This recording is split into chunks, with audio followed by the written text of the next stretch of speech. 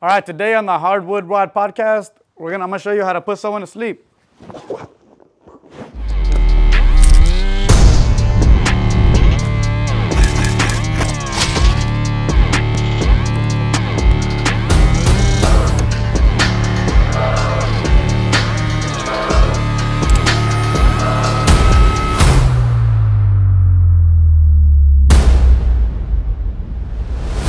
All right, guys, we are back here on the Hardwood Rod podcast, and I'm joined today by Anthony Ruiz, aka Sideshow. What's up, man? What's going on? Hey, we're gonna get into it here. We also got Mark. What's up? He's in the building. Mark Cerna. You guys might know him from a couple films and some bachata videos. Yeah. But Some today, backflip head videos. right. But today we're gonna get into some jiu-jitsu, and we're gonna kind of dive in and pick Anthony's brain a little bit. So first things first, man. Introduce yourselves and how you got into jiu-jitsu. I got into it from, my name is Sideshow. Okay, that's my nickname. So I used to train in kickboxing at this place called LA Boxing. It was in Torrance, and then like maybe a couple months in, they added a jiu-jitsu class, and me and my dad took it, and then like we kind of from like a childhood from the beginning. Yeah, when I was like 15-ish. So right, like high school. Yeah, high school times, and then eventually we started to move towards the jiu-jitsu side. Yeah. Because and then sooner or later we just like left to a different school, which is where I train. I still train there at the Gracie Academy in Torrance. And we'll talk about that in a bit here. Yeah. And then, I've been there ever since. So kind of what drew you to jiu-jitsu as far as the actual sport itself? Because like for me, I'm going to be coming in like asking you questions like basic questions. Okay. And so some people don't even know what it is, right? So Yeah. let's start from the beginning. Like how'd you get into that? What interests you? And like, is there something that like you love about it that it kind of drew you into it? For me, I liked it a lot more because in boxing and kickboxing, like I'm not like a super big person, right? I'm like, a 5'7". When I was like 16, I was like weighing like 125, right? So like when I would go against a big dude, like it would be so hard for me to beat. Like I kind of had like, they had like a way higher advantage over me, right? Like Right, yeah. almost all the time, even if it was just a new dude, and like I know like there is smaller dudes out there that could like that in kickboxing and Muay Thai that are super good and could beat those, but Yeah. I don't know, for me it just didn't click like that, like Yeah. and I was like, but then in jiu-jitsu, like it's like it doesn't matter how big you are, like if have your solid technique, you can still beat that person that just came in on their first day, like due to your like technique. I think it's like it sounds like you thrive off of being the underdog, right? Kind of like you kind of bring that. I would say a little, yeah, and a little like I see it as more fair, Yeah. So I would say like that, maybe more. So, with you kind of starting out at a young age, like when you got started, when did you realize that this is something like, oh man, you know what? I'm pretty good at this. Probably like the past 3 years ago, barely. So you're just finding yourself in it. Yeah, because I was always on and off, like because in that time I always wanted to like kick it with my friends. Yeah, in high school, that's kind of how it is. Yeah, right? like my dad would be like, oh, let's go train. I'll be like, I'm gonna go hang out with my friends instead. And so it was like the road was kind of like this all these years until like maybe during COVID. Yeah, and that's funny, huh? Because that's when everything kind of settled down, and you're like, okay, what the hell am I gonna do? Yeah. So your dad kind of did he grow up with jiu-jitsu, kind of like? No, we started in the same time. Like we took our first class together. Oh, that's pretty cool. Yeah. So we're like basically at the same rank. Right. And like it's funny because a lot of people that I know are just starting to get into it, right? And it's something where it's like I feel like you start seeing it more now. Yeah, especially on social media, you start seeing it, and then you start seeing these like different types of from different types of ages. Like either showing you how to do it or how to like how it affects not just like the physical aspect, but your mental aspect and discipline. Yeah. So talk to us a little bit about that, because I know you guys just got back from doing some little Yeah, we were right there. fine with our friend Art. Yeah. Black belt Art. Right. So talk to us a lot about like the mindset, right? And what like the discipline that it brings. So I'm gonna say for what it helped me with.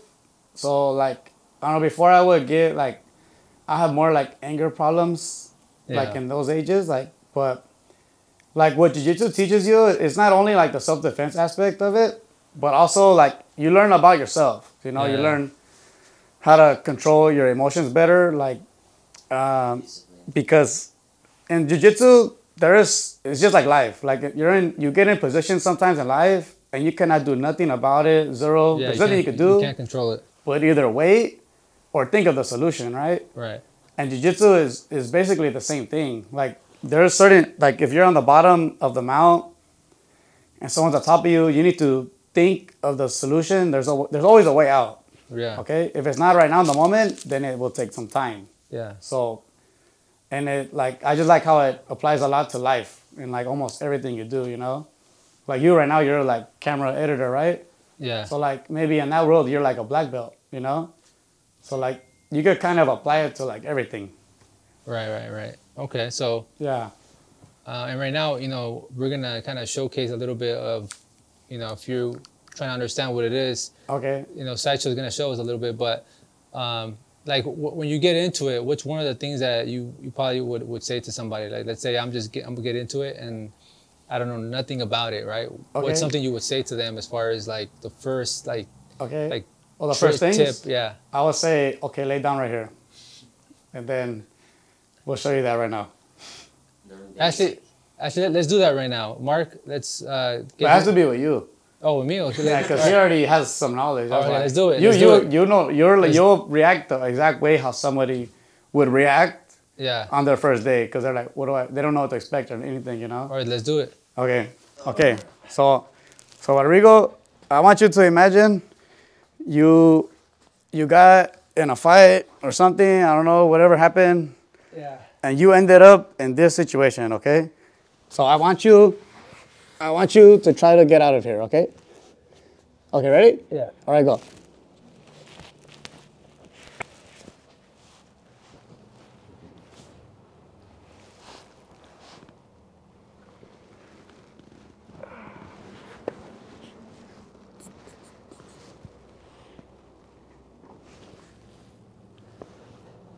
Yeah. We're stuck, guys. Okay. Okay, now. Oh, sorry. Nowhere to go there. Okay, so now you. Oh, probably he's gonna teach me how to do it right now. I will, but now you go on top of me. All right. No homo. Yeah, no homo. That's exactly the first thing. Super homo. Okay. All right. Okay, ready? So now you come on the mount. This is the mount position. When you see it on TV, it looks cool, but then when you do it in person, you're like, oh, whoa. Right. Yeah. And now you try to hold me down, and now let me get up, okay? So in my way? Like yeah, however you want. So I'm going to hold you down, right? Yeah. Okay, so. Okay, ready? Yeah. Okay, ready? Yeah. Okay, go.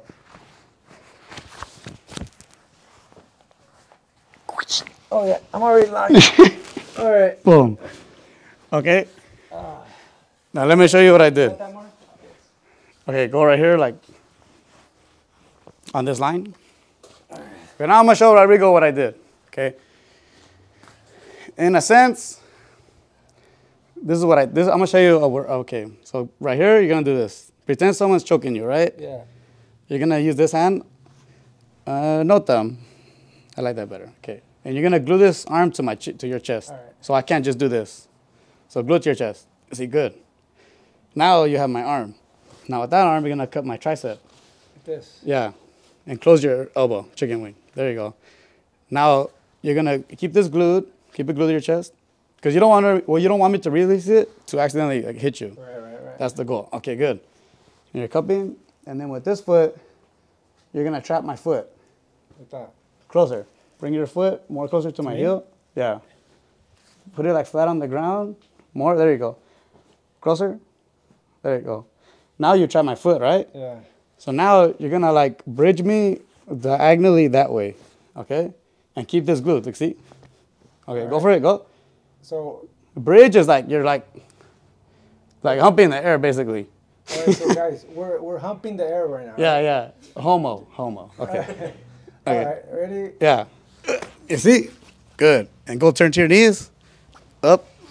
Good. Boom. Now you're on top. Yeah, all right. See, now rewind yourself on the ground.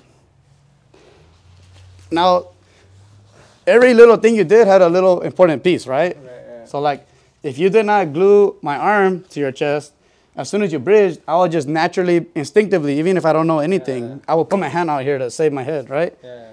And the same thing with my foot. Instinctively, I might just like do this. So that's why you have to trap. You're basically trapping my whole side of my body. So you're able to achieve the move that you're doing. All right. So So, It's like a piece to a piece to to like a puzzle. yes, What you gonna say about that? it's awesome. So I mean, is that kind of like what I mean? One of the one things that's like important to understand. Like okay, like you're in a position, you got to get a hold of their arm and their leg to one side, and then you do the bridge. Yeah. Is that kind of like the general?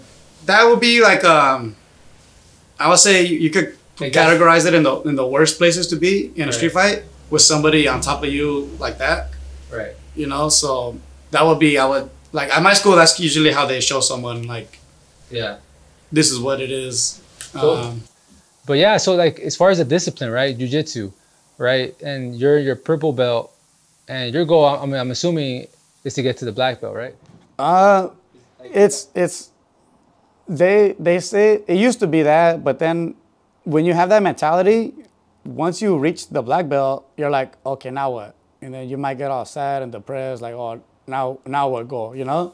Yeah. So kind of like when for everything where you get to the goal and yeah, and so you want to feed off of something that you want to like the journey, right? Like yeah, you enjoy the journey rather than the destination. Yep. So then I would say it's more, my goal is just to become the best like I could be, you know? And then with that mindset, eventually I'll get the black belt. But then when I get it, like, okay, cool, I got it. Like, keep going, you know? So it's been a cool road. I like it. I feel like it's like life, like really like when I was a blue belt, it was like my jiu-jitsu training was like on, off. And just like in my life, like I'll be pumped up doing some good stuff. And then like, oh, now just like hanging out too much. And then I feel like now a purple belt, like I'm solid with training and then solid with everything else going on in my life. So Yeah. I mean, you're doing all these videos with, jiu-jitsu and combat training. And if you guys haven't seen his skits, they're pretty hilarious. Sideshow Jiu Jitsu. So YouTube. There's a couple things too I wanted to ask you, right? And you do some skits too, like if you get caught up in the alley with, the wrong situation, what do you do, right? So talk to us about real life situations, right? Have you ever gotten into like an altercation where you actually had to use? I used, I'll talk about one of them. One of them I used, there's what we learn at our school is called the Gracie Combatives, right? Which is basically the white belt curriculum. And in one of the moves, I forget which class it is. Like I have all the moves right here for that. So I use this. It's a move when, it's like, what do you do when somebody's trying to charge at you for a takedown, right? Right. So this guy, he did that to me. So I did exactly what we learned in the class, right? Yeah. Like the way it is like, I'll show you, Mark. So the dude tried to charge at me with like a double leg takedown. So I slowed him down with my shoulders, and then I got his head into my armpit, and I had him in a guillotine like this. And then we fell to the ground because I was a little rusty. And then I mounted him, and then, some of this. And then he tried to turn to his knees, because that's 9 times out of 10 what someone would do in the street. Once they go to the ground, they'll try to turn to their knees real quick to stand up. And then I got him in a rear naked choke, and then they separated us. So is that because it's like I always think about like when you get into those situations, Yeah. like it's like the first thing that is just you're just thinking about the moment, right? You're not thinking about anything else, right? You get all this adrenaline rush, and to stop, right, and then like think, okay, I'm gonna do this. All right, I gotta do that. I mean, at that point, you're already kind of, you're seasoned already that you know what move to do, right? Like, Yep. all right, I'm gonna do that. It makes you like the best scenario or analogy I thought of is the first time you ever got in a car before you learn how to drive, you're kind of like scared, right? You're like, oh damn, I don't know what's gonna happen. Yeah. Like you don't know what does what, or you press this button, you don't know if you're gonna hit something, right? Right. But when you learn how to drive, you're comfortable, you're aware, you're like, okay, like, oh, that car's there, I should stop. Yeah. You're aware, right? So you feel comfortable. And it's like the same thing when you learn Jiu Jitsu. Like, you're in the situation, but you feel comfortable. You know, okay, this is gonna happen, this could happen here. Yeah. So you feel more relaxed. And I would say, like, for me at least, the adrenaline, it doesn't really come like that, like, because I'm aware of what's gonna happen. So yeah, like, okay. So I think awareness is key, and you kind of build off of that over time, right? Yeah, and it's a very controlled. It's a controlled environment. You're and it's super safe. Like, you ever fight a jiu-jitsu dude, like, you're safe, like, because there's, you don't have to hit them. Like, putting someone to sleep is the most peaceful way to, like, in a sense, knock someone out. But have you ever put someone to sleep? On accident, my friend. No, but it was a just accident. We were just sparring, and then he just fell asleep. So when you long put time ago, like a chokehold? Yeah. It was like when I was like 16 years old. Yeah. I just let him go, and he's like, "Oh, what? I don't even know what happened." Right. I mean, is that like when you put someone to sleep? We see it all the time, right? When you're watching these UFC fights, and you get somebody that's tapping out, but yeah. So, like, for example, if you do right now to Mark, right, and like from the second you lock, you get that lock on, right. Does it, like, is there like a certain like amount of time where he's gonna fall asleep? Everyone's a little different, like their tolerance. Yeah. So, but roughly on average, will be like maybe like 5 to 8 seconds. So if somebody has you in a chokehold and you're in it for like 5 to 10 seconds? For sure you'll fall asleep. If they're squeezing hard and you don't escape, most likely you're going to fall asleep. So rule of thumb is don't get in the chokehold. That would be ideal. Right. But there's a lot of different variations. Yeah, but they're if you're sparring with someone, like someone safe, like, like, let's say you did fall asleep. Well, I'm just saying in general, like, if you get into a fight, right? In the street, yeah. Like, you don't know. And they're trying to chokehold you, like. Oh yeah, but normally, like, there is escapes, but like if someone's trained, like, it will be very hard. I would say very tough to escape their chokehold. Yeah. But if somebody, like, like, a chokehold is like a random thing anyone could do. Like, even a little kid would know what it is somehow. But there is ways to get out. But there is, like, oh damn, like, Yeah. But ideal with the first case would be don't put yourself in that situation. Yeah. What are you doing right now as far as because you got, how many social media channels you got? You got different ones, right? You got I got Jiu Jitsu. You got some like skits. So what are you doing right now? Like your main focus right now. Main focus is building a Jiu Jitsu page. That's gonna be the main focus right now, because I think because I always had this problem where I do too many different things at once. And then, like, everything's kind of, like, scattered, just that. And I found out, like, all right, just focus on one. When that's good, like a business, Yeah. You don't start another business until this one's, like, fully established. Keep going, revenue coming in. The same thing with this. Like, I'm gonna keep this up going, like, as best as I could do. Yeah. And then when I feel like it's ready, I plan to start, like my fitness page.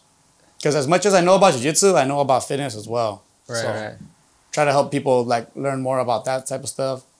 So let's do something where, you're gonna show how to do a triangle lock, right? Okay. That's a popular move we see a lot of people do. Yeah. So let's do something like that, and then I want to see if Mark can get out of this. You down, Mark? You ready? So let's do a demonstration, a quick demo of a triangle lock. Okay, you want triangle? Let me go to YouTube to see how you do it. No.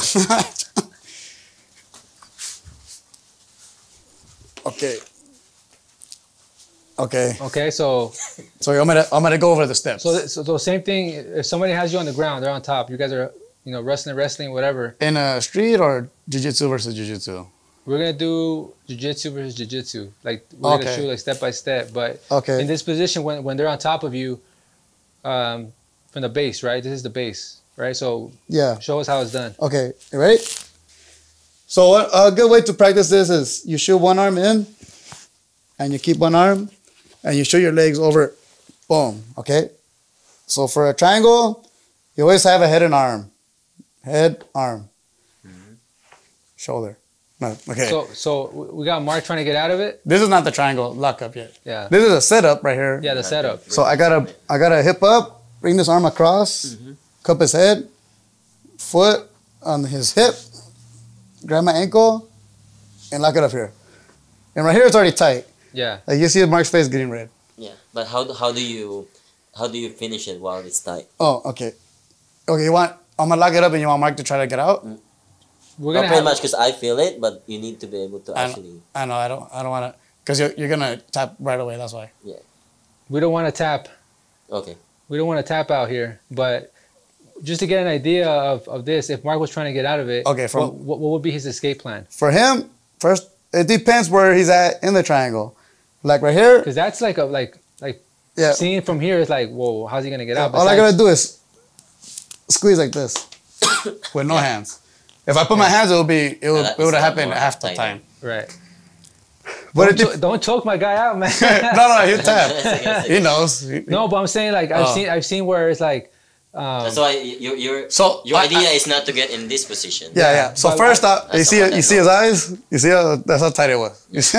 Damn. Because what it does is like you have your artery right here, right, that brings blood to your brain. Right. Two on both sides. This leg bites it, and then his shoulder and me pinching clogs the other one. So that happening at the same time, that's what creates the choke. Unless there's like a big old dude and he just carries you from the top from his knees, right? It depends, because there could be a big dude. But you can still lock him that, up. Like, if I cannot lock it up, it can still work if I clog one artery. Me personally, I'm not so good at the triangle yet, because I don't really play with them as much. Yeah. So, but it's possible. But you could. But when you're doing a competition, everything goes, right? Yes. Like there's no like, oh, you can't do this move. On some belt rinks, you're only allowed to do certain moves. Got it. Only to prevent like injury, like a super bad injury. Yeah. Like me. Maybe, yeah. So okay, if you were to escape a triangle, jiu-jitsu versus jiu-jitsu guy, his first step right now will be, That's one. But I prefer the posture. Your posture straight, your head up. Sit back on your butt. There you go. That would be... To avoid. That's what I prefer. To avoid the artery. Because if I cannot bring his head down, it's hard. That would be like, I would say, the first attempt. Okay? So, that's a good way. And from right here, let me see your hands. Give me your hand. Sit on your butt. That's where your base is. Okay? Head high. For one escape for him, for here, he could turn his shoulders. Turn your shoulders out. And then, no, pause. Okay. Turn your shoulder only. Okay. Now get your other hand. Put it inside right here. And grab your hand. Grab your hands like this. And then pull this hand through. That way. All the way through. This way. In the hole. Pull it through the hole. No. Okay, this is like this. Let me see. Go back. Go back. Pull it through like this. And go double under. Okay, go. There you go. That's one way. The other way, that's another way, but I was trying to show that one. All right. So it's kind of like the main thing here is stay in motion, right? Kind of like when you're doing, like if we're doing a competition, right? I mean, for me, looking from the outside in, right? Like I'm trying to keep going. Yeah, I'm trying to like just be right. And that's what you see, right? In these things, right? Ideally, yeah. But to get to that point where you can continue the motion, is you have to have enough knowledge to do it. If you don't like know enough, then you kind of like pause and you're like, oh wait, what do I do from here again? You know? So. Yeah, and every time I see some of my buddies that they're in jiu-jitsu or they're just getting into it, Like I see him like, damn, bro, that thing was like, woof, like that was a workout. Like, talk to us about that. Like, is that like a good workout in general? I would say yes. It's good for. I prefer it as a better workout than maybe working out at the gym. Like weight training? Yeah. Well, they both have their ups and downs. Right. Yeah.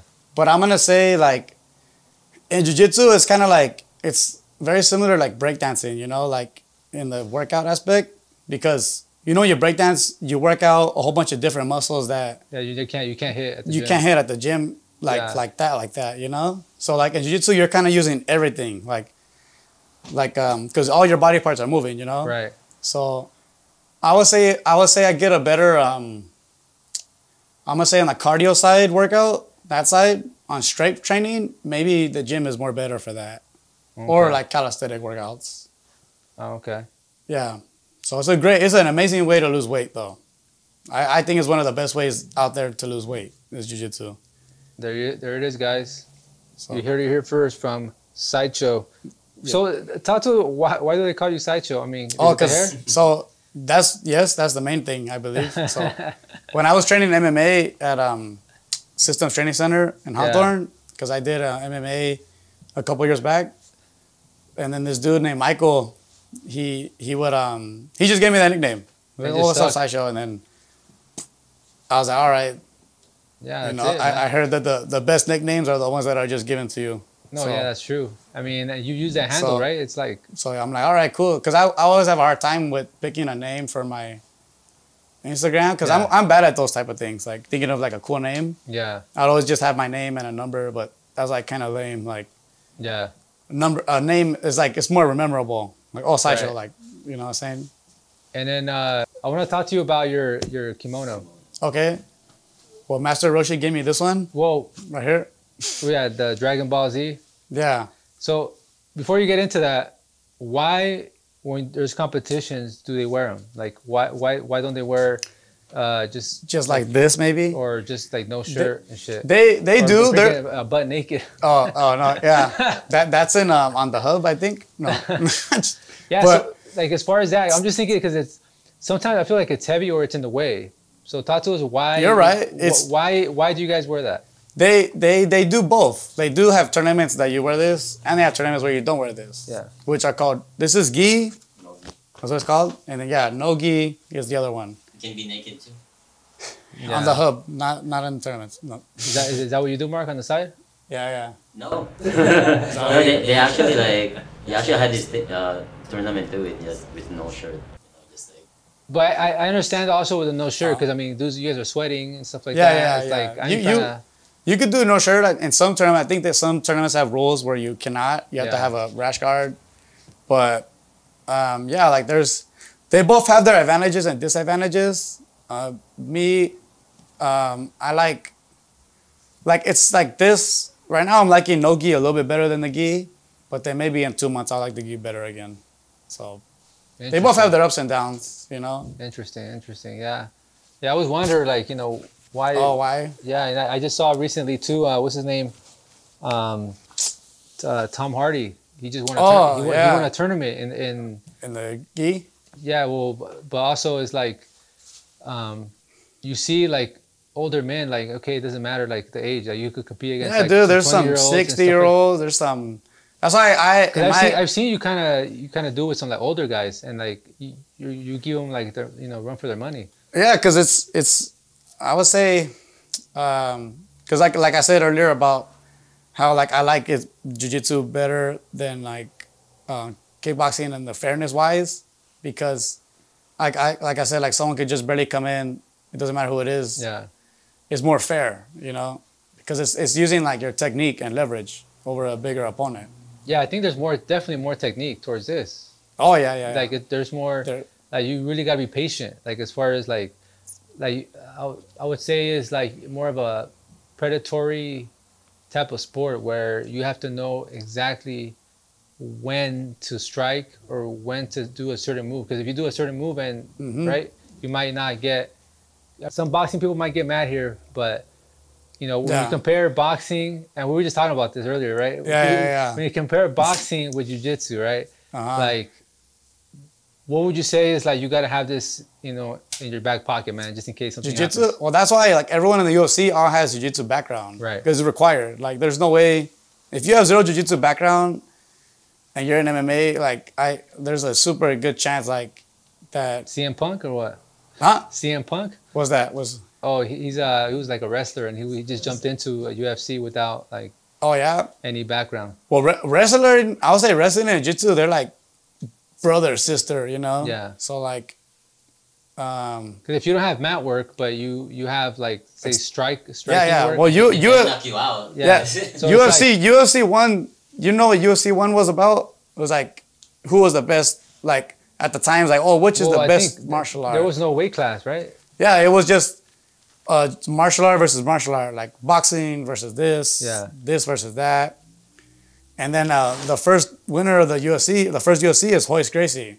And he won with jiu-jitsu using like, I believe he used a rear naked choke, triangle, because when most of these dudes went to the ground, they had no idea what to do. Like they just, like they've just never it's like you're like that. in the freaking middle of the ocean. Like yeah, like you have no idea what to do. Like you like so when you hop in a car for the first time, you're like, right. What? So that's where awareness comes in, and then we talk about as far as you being like it's more of a predatory sport where it's like, okay, now if you don't know what you're doing the mat, then then the shark is gonna like pretty much take over, right? Yeah, I'll say yeah. Yeah. So I mean, for somebody that's like just getting started, what do you recommend? How we got Mark, he's just starting out, right? Yeah. So like, what's some of the things to like to get into or places to go and just kind of like try it out? I'll say like if you guys ever go to bars and stuff, like find somebody and just fuck them up. No. No. Like Start a fight. Yeah, no. You must stay away. Go test your skills, guys. No. Like they actually like throw the first punch. That's yeah.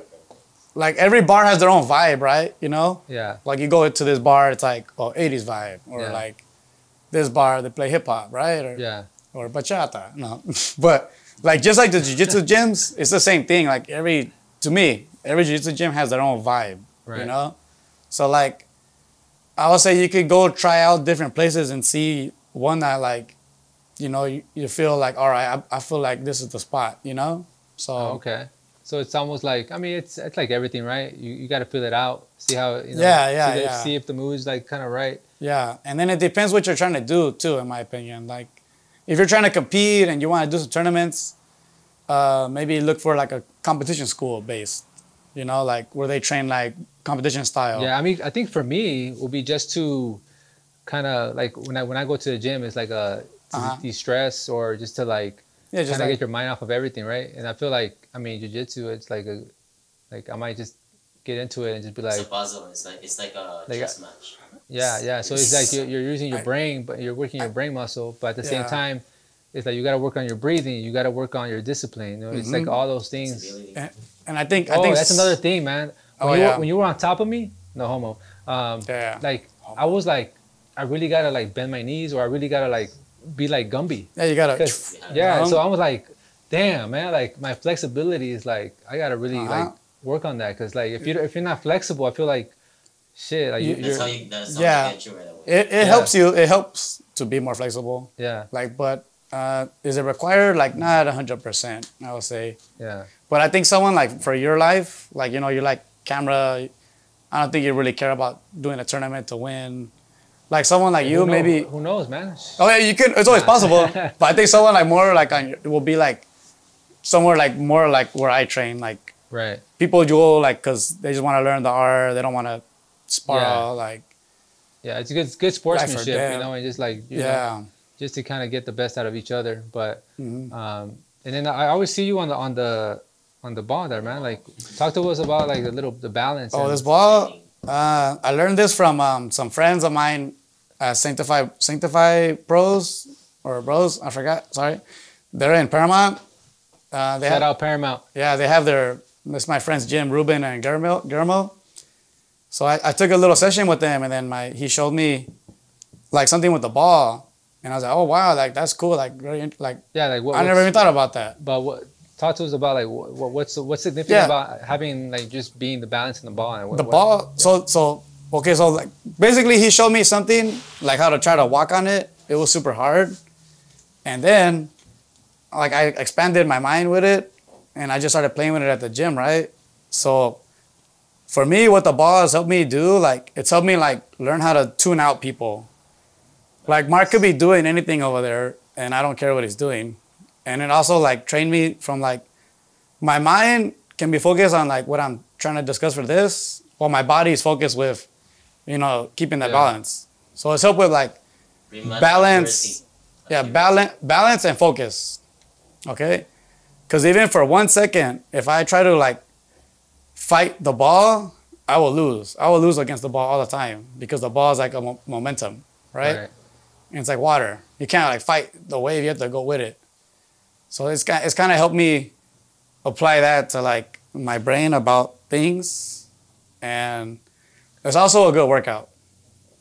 Like my quads, core, my little joints in here, the core, yeah, and flexibility. I feel like the ball's super underrated, but maybe not for long. And it helps with motion, like in certain moves, like you get your body comfortable with certain things. Oh yeah. It's pretty much for rolling. Use the ball, guys. Some would say for other things too. Yeah. You know what I mean? That comes in handy. Oh yeah. Mark would know. Yeah, but it's a and it looks cool. I feel like, you know, it looks tight. Okay. So you know, as we wrap up here, what's one thing that you would say that you would tell somebody that's just getting into jiu-jitsu? Don't quit. Keep trying. The hardest stages to me in jiu-jitsu are like, it's probably gonna be maybe in the first 6 months. That's the hardest, because you don't know nothing. Like just getting your feet wet. That's gonna be like. Yeah, and like, you know, research things on YouTube. You know, how to be better, how to always be. Or check out his guy's IG, TikTok. Oh yeah, or learn some moves right there, you know, and just be calm. You know, don't try to use your strength too much. Use your technique.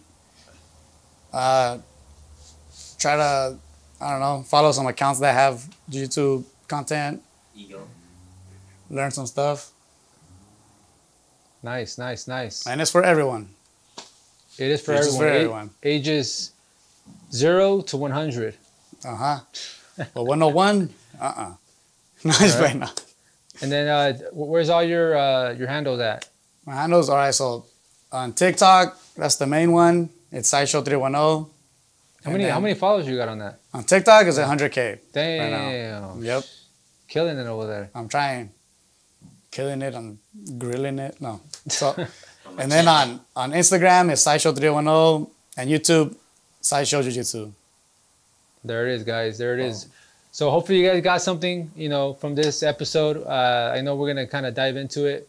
We're probably going to go hit the mat and then, you know, see if I could get out of this strangle or whatever, you know, what's it called? Rear naked choke, triangle choke. Rear naked choke. Yeah. So, all right. So we're going to wrap it up here with Anthony Ruiz, a.k.a. Sideshow. Pleasure to having you, man. Thank you for having me, bro. Thanks for being our dummy. dummy. We'll do it again. Peace out. All right. Peace out, guys. See you. All right, man. Good thing. Send you the number to go. Would you like to be on the podcast? Got something to talk about? Make sure to head over to the website at hardwoodrod.com. Leave your name and the topic you'd like to discuss, and I'll add you to the calendar.